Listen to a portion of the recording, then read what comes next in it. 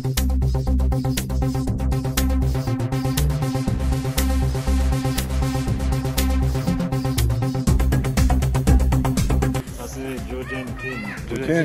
I'm Josephat, the compost manager. Compost manager. Let me turn around here because the sun's in my face here. Moi c'est Josephat, compost manager dans le village Santo. Team leader. Where are we? We are at Santo village. We are in Leogane, exactly in Santo village. Santo village was a village designed by Architecture for Humanity. Yeah, Habitat for Humanity built. Habitat for Humanity. Designed by Architecture for Humanity and built by Habitat for Humanity. This is housing that was built for relocate people who lost their homes in the earthquake. And this, what we're looking at today is a compost site, right? Yeah, looking at the compost center right here. And okay. Josephat is one of the first person that participate volunteer in the activity, and then he received training, and after a few months he was one of the best person that showed his interest for the ecological system that we set up here, and then he received the knowledge, and now he's able to manage all the worker and provide technical assistance as well. How many homes is he managing? There is 300 rooms in the village. 300 300 homes. toilets. 300 toilets. And but we actually manage 270 composting toilets. And how many people? That is for about at least 1,500 people to 300. 3,000 people. 1,500 to 3,000. Josephat was trained by Lucho. Yeah. Just so we're all clear. So this pile is sugarcane bagasse that's being used for cover material, and it looks like it's been lying around a while, and it's kind of partially decomposed. Is this self-managed? The people who have the toilets come and get this on their own? Yes, early in the morning, like this morning. So early in the morning, people come right here with bucket, carry it.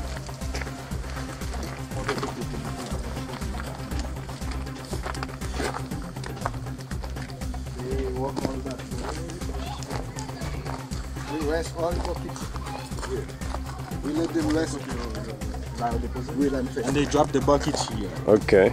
And then when they drop it, they come here. They take a clean bucket here. I see. A clean bucket and go to the bagasse if they are in need. Okay. Some of the households already have bagasse cover material. Okay. If they need more, they just take some more. They put it in the bucket and transport it back. And so when they're setting these buckets, they're just sitting them here with lids on them? With lids on them. When they're gone, the team carry them over there. The compost team. Okay, and these are the compost bins, huh? Yeah. Wow, this is nice. It is. Look and at you it. should have seen it 2 years ago. I mean, this is amazing. It's really beautiful. I love the banana trees. quite transformed. Wow. I think we started with 3 compost bins. Lucho managed all of the It's reading 140. construction, is it? 141 Fahrenheit. These bins are just built out of pallets, recycled wooden pallets. And really I don't see any flies or anything. Nor do I smell anything. No, it smells great. Somebody was digging in there. Yeah, I like these bananas. That's a nice touch to have basically a banana garden.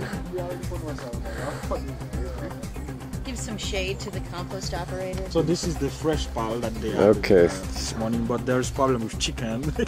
Chicken's getting it. Jump over the fence. Oh, scratch it up. Well covered. It was well covered. I throw a piece of wire over mine because for that reason. Of course. Then they can't scratch We it. have like a 21 pile. Only 21. Well, yeah, well they're only going to dig in the fresh stuff though. Yeah, So you only need one. fresh. You only need one wire. And we're just going to throw a thermometer in this.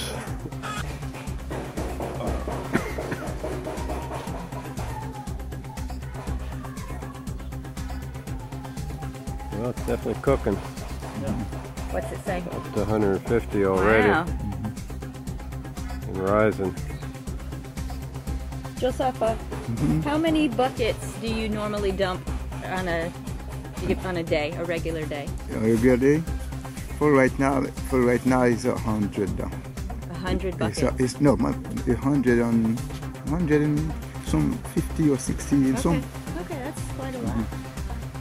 It's 156 already. 3 months ago we had 200 and some, but for right now 160 and some. 150, 160? That's a lot. One of these bins. Almost 160. Yeah, it's still going up. Still going up. 157 right now. How long does it take to fill one of these bins?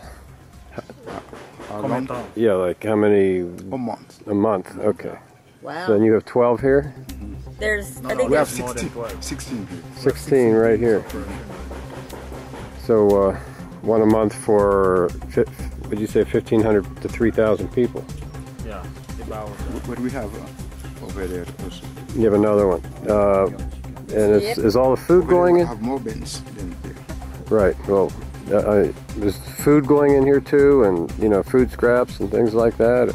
Some fruit going down here. Some food going in the other one. Okay. This is mostly toilet material here. Okay. Yeah, it's topping off about 158. Okay. 158 Fahrenheit. That's definitely cooking in there. We'll try it in another spot here. And this is that's a 3-foot Rio temp thermometer. We're looking about 160 on that one.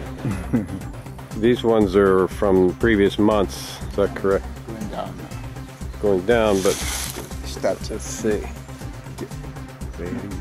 Yeah, but it's still 156. They could not. We did not have money to supplies, provide supplies for them to build more bins. So that bin was quite shrinked a lot. Oh, okay. And You went on top it of like a waste for us to harvest it, so we just refill it again. Does he know when they stop filling this one? On va changer combien de temps ça gagne. 2 months. 2 months ago. Okay. Yeah, that one looks like it's It seems ready. completely done because there's probably no temperature in there. This is totally finished and covered with plant growth. That is beautiful.